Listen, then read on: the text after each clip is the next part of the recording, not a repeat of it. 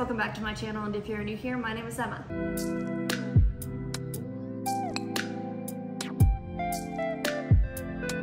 So today I'm going to be talking about why YA, or young adult literature, expands beyond its name.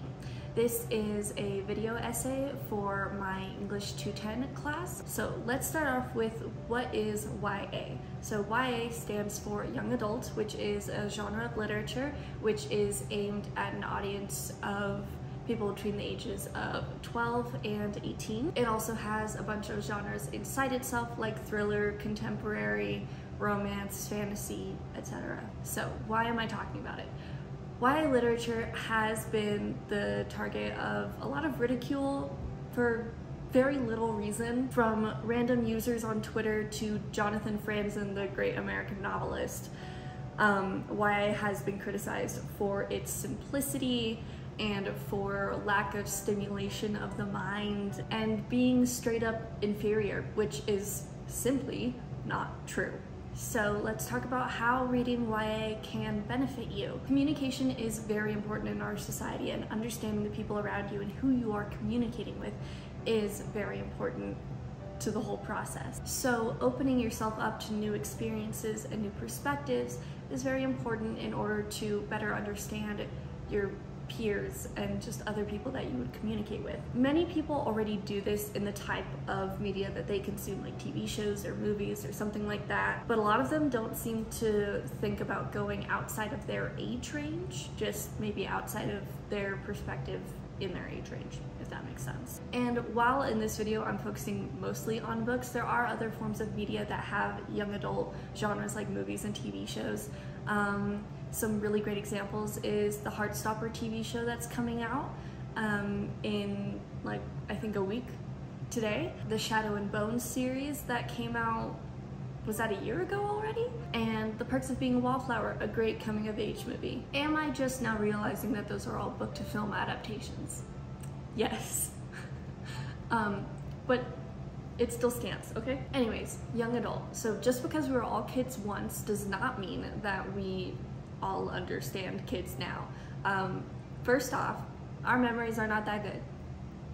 Not always, okay? Second off, generations are growing and changing all the time, and staying up to date with what young adults are going through now can be really helpful and really important in order to communicate with them. Adolescents make up 16% of the world's population, and so just making an effort to connect with them is really just about understanding them and sharing our world with them. Heidegger says that thinking must follow the path of language. Speaking reveals our concern for the world and our overall caring for the world and for nature. The path that YA opens for you to expand your thinking is one that you should follow. In the same vein, in a lot of YA novels, more specifically contemporary YA novels, the main character often has a hobby or a specific creative outlet that is talked about a lot in the books. And this is something that I haven't noticed as much in adult books.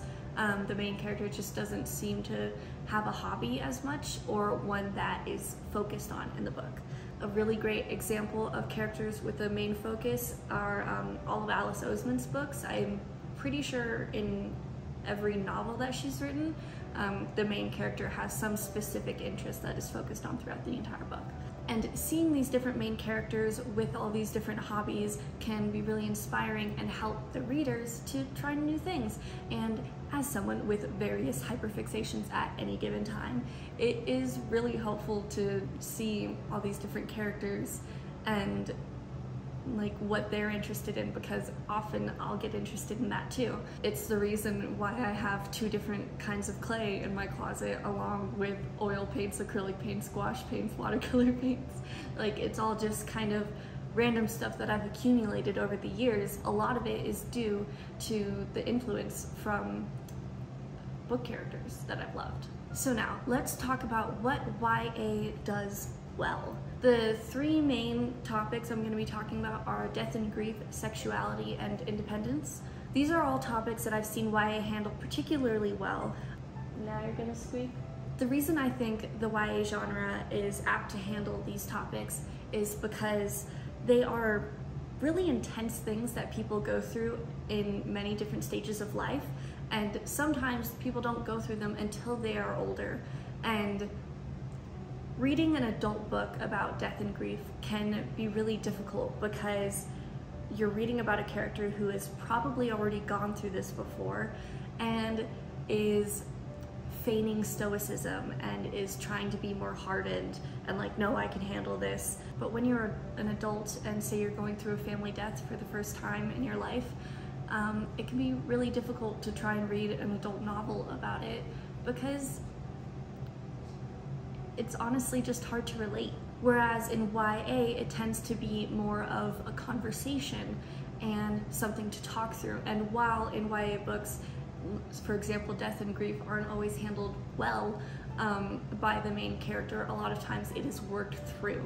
Even though it may not be a super healthy coping mechanism at the beginning, a lot of times they work through that to get to a better place. YA just typically makes a lot of topics easier to digest, and not because it simplifies them, but because it's more like an introduction when these people are experiencing things for the first time. Another great thing about YA is that it's a good way to try out a new genre. If you've never read horror or thriller before and you want to try it out but are nervous, like I was, YA can be a softer introduction to those genres while still deeply haunting. For example, you could try House of Hollow or The Furies and still be very disturbed, but it's a bit softer than maybe Sharp Objects by Gillian Flynn or Her Body and Other Parties by Carmen Maria Machado. The intensity just tends to differ a little bit. A little side note on House of Hollow though, I do not recommend reading this book if you are dealing with the loss of a loved one. Its depictions of mourning and its effects on both the living and the dead, they're pretty messed up, I would say, and I think that's part of like the thriller horror aspect. But yeah, no, it was not something that was fun to read for me personally. That specific section with it, I had a lot of issues with it, so just very much watch out. So now into my favorite part. What should you read?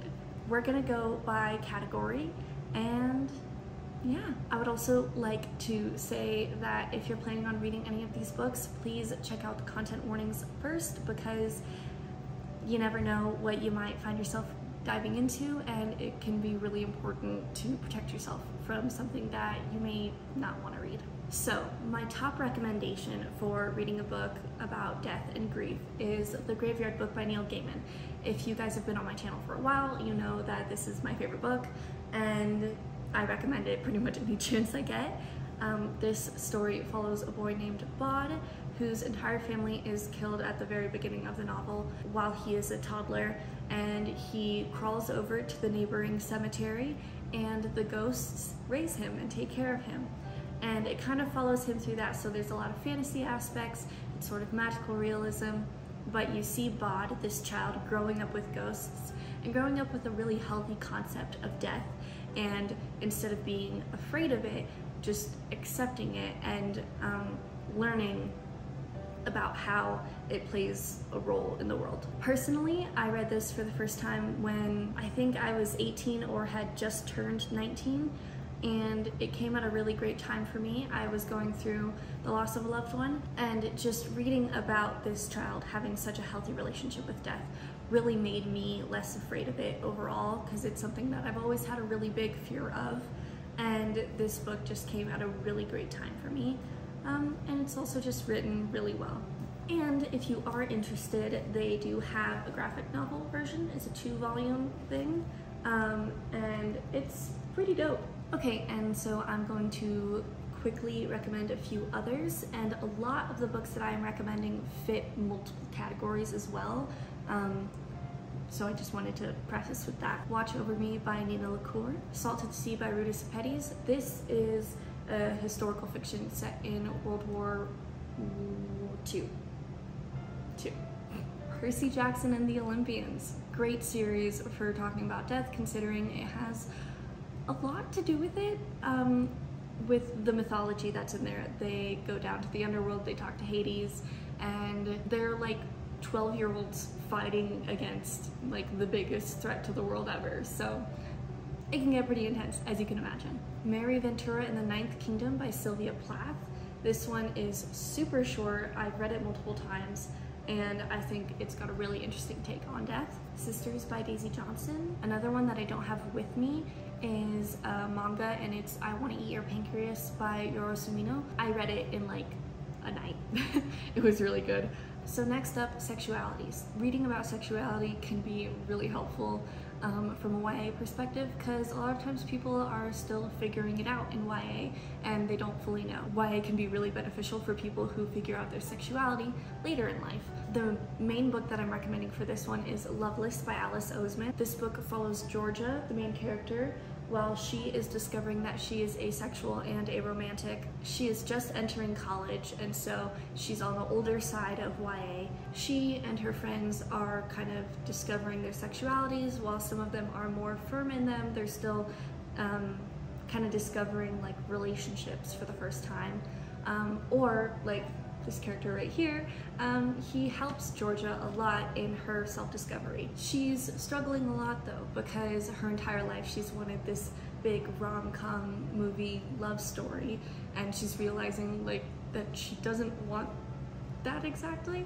And this also focuses a lot on the beauty of friendship and how important it is in people's lives. And of course for sexuality, I just recommend all of Alice Oseman's novels, Radio Silent Solitaire. Well, there's Loveless again. I Was Born for This. It's also a very good one. I just don't have the copy with me. And This Winter and Nick and Charlie are her novellas. Great books all around. 10 out of 10. Aristotle and Dante Discover the Secrets of the Universe by Benjamin Alire Sanz.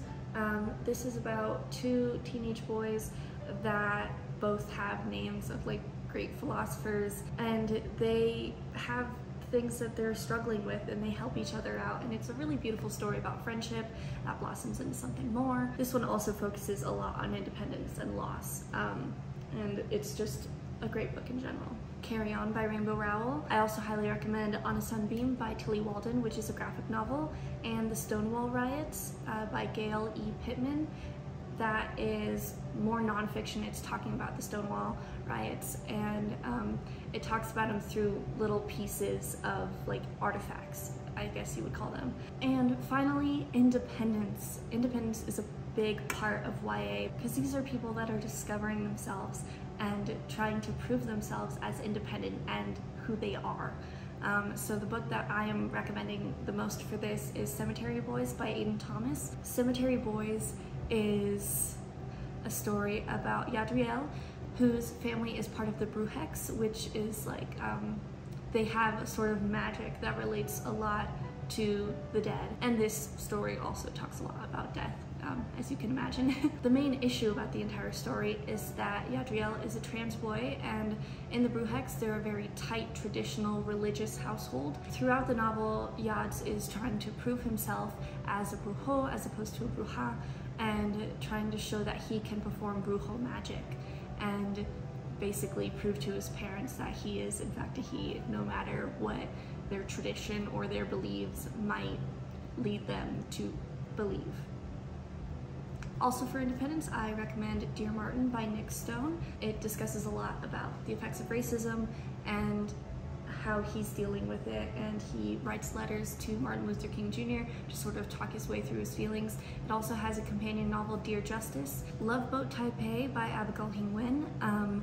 This one is about a girl who wants to be a dancer and is in a very strict household where her parents are like, no, you're gonna do this because this is what we planned for you, and you're gonna go to this summer camp.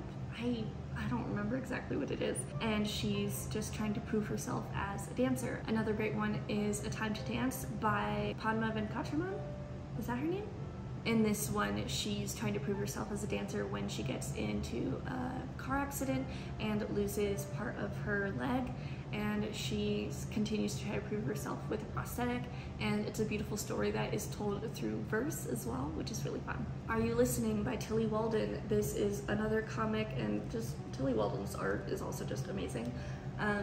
But it is about two people and one of them is running away, and the other one, she used to babysit her when she was younger, and they're kind of just